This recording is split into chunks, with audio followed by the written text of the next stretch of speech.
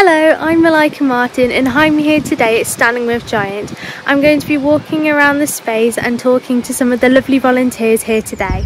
Let's go! Hello, could you tell me your name and what you've been doing with Standing with Giants today? Sure, my name is Vic Morale. We've been coming here for the best part of nearly 3 weeks now. We've done various jobs at the moment. The job I'm doing is putting these strengthening bars onto these what we call sillages, so it can sustain the weights once we start putting the silhouettes on board. Lovely. And why is it important to be helping with Standing with Giants?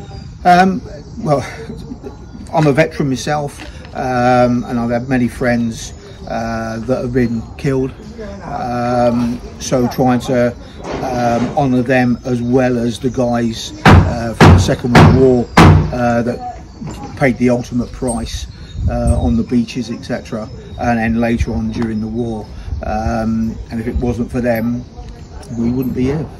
Thank you very much. Hello, can you tell me your name and what you've been doing with Standing with Giants? My name's Kerry Hastings. I've been coming here for about 3.5 weeks now, pretty much every day, every weekday, helping to get these sillages up and running, ready to load the Giant into them, ready for the transportation across to Normandy on the 5th of April. Lovely. And what is the importance of working with Standing with Giants for you? Well, I'm a former veteran myself, and this is to commemorate all those that have fallen in the Second World War, particularly in Normandy. I'll make a special mention.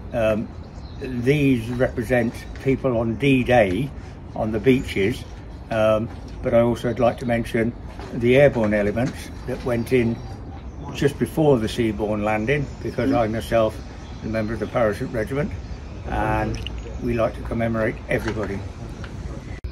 Hello, could you tell me your name and what you're doing at Standing with Giants today? I can. I'm Lisa Martin and I've come down with my family to help out. I recently brought a choir down here and 2 hours just wasn't enough to do all I wanted to do, so we've come down again and we're spending all day here and getting involved in lots of different bits. And I'm currently drilling these to make 6mm holes. Never used one of these before, but after a few I'm a dab hand at it, so having great fun. And what is the importance for you coming down to Standing with Giants? It just kind of gets you inside. I can't describe what it is. I don't have any history in family of losing anybody in the war, but I just think it's so important that we keep remembering the people who gave their lives for us so that we have our freedom today. And I can't say anything else other than it just gets me here, and that's why I'm here today. What's your name and what do you do with Standing with Giants? Hi, my name's Dan Barton. I'm the project coordinator for Standing with Giants. So basically I deal with all the emails that come through. I do the social media posts. I do volunteer organisation of people coming to help us. And basically I'm just the point of contact for everybody that needs to contact Standing with Giants. Lovely. And what have you been up to today? Okay, so today I've been talking to the customs agents who are dealing with the silhouettes that we're taking over to Normandy. So for the 4 lorries, I've been speaking to the lorry company who are driving the vehicles over for us. I've been looking at various emails that have been coming through today. I've been on the phone. I've spoken to the press agency today who are coming to visit us tomorrow when we've got the D-Day Darling Juniors coming to visit. And what else have I done? Oh, and I've been talking to volunteers and sorting volunteers out this morning that have come to help us. Lovely. And why did you help start Standing with Giants? Like, why is it so significant and particularly for you?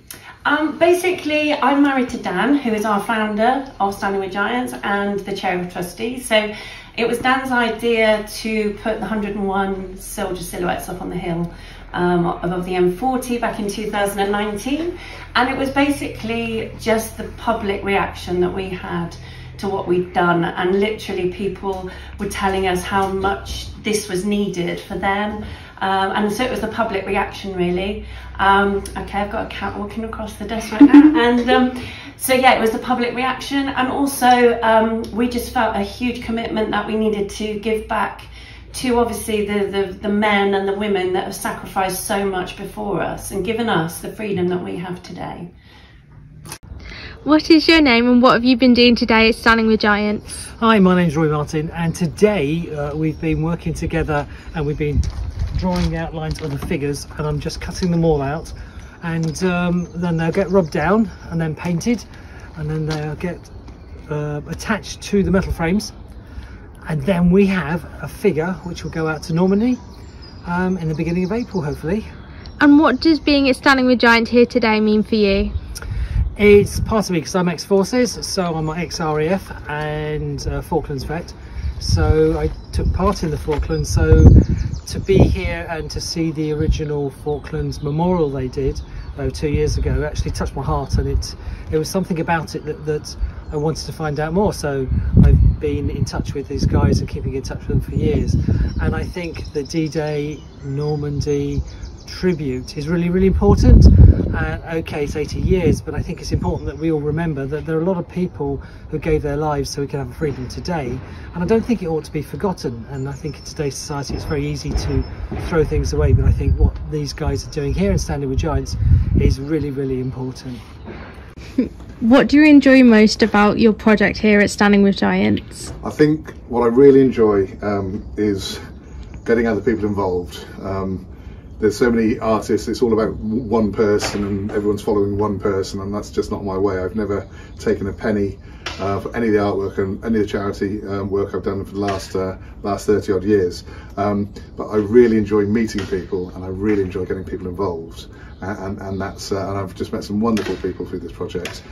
What I least enjoy is those people that say they're going to do something and they don't do it, because that's not my way. If I say I'm going to do something, I always do it, and that's probably the most frustrating thing. But you know, and the calls that aren't answered and the emails that aren't answered, that's not much fun, because it takes an awful lot for me to get an email off the desk, because I talk to the computer and then it's edited by someone else and then it gets sent. I've never done that myself.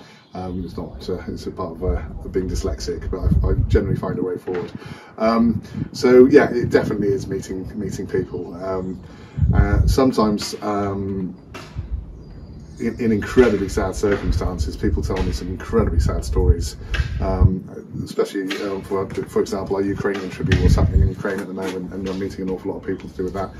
And you know, it is really very, very heartbreaking at times, but still they are also very grateful for what we have done and are trying to do, and that's incredibly meaningful. And yeah, so it's all round. It's about sharing the love and passing on the message of you know how meaningful it is to have the freedom that we have. And really, another message that I'm very much hoping to put out there is that, you know, there was a huge amount of people that got together for you know, for the Normandy campaign, but also the same ethos, everyone working together for a better goal, to make our lives and our situations better for, you know, everyone around us. It's such a simple thing that everyone can do, and a very meaningful thing that, you know, people are becoming more insular.